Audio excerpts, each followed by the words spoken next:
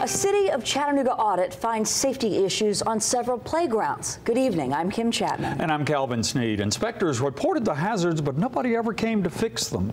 News Channel 9's Hannah Lawrence joins us now to explain some of the safety issues found. Hannah. Kim and Calvin, an auditor included this picture of cracks in the rocks on the rock wall near Ross's Landing. He says it's one of the most common things that needs replaced out here. Today we came back out. You see this hole in the plastic, and then just below it you see a place where it looks like there used to be a rock, but there's not anymore.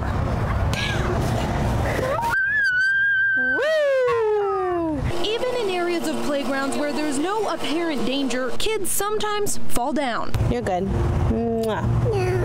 That's why 4-year-old Jasmine's mother says the city needs to do its best to keep these parks in ship shape. Things that are supposed to be fun should be maintained for their safety. According to a city audit, Chattanooga could do that a little better. Many of the problems that were discovered in the audit, the Parks Department already knew existed. Justin Holland says the Public Works Department has been revamping its process of inspecting playgrounds over the last several months. Most of the repairs are minor and they're routine and need to be addressed, and will have to be addressed continually. He says inspectors had to sync the work order request system with a new tablet they got to report problems. The auditor who wrote this report visited 23 of 37 playgrounds in the city. He found 13 had safety hazards, and problems had only been fixed at 4 of those locations. Now the city will evaluate which problems need attention the quickest by using a rating system of 1 to 5. Holland says most of the issues like this one pictured in the report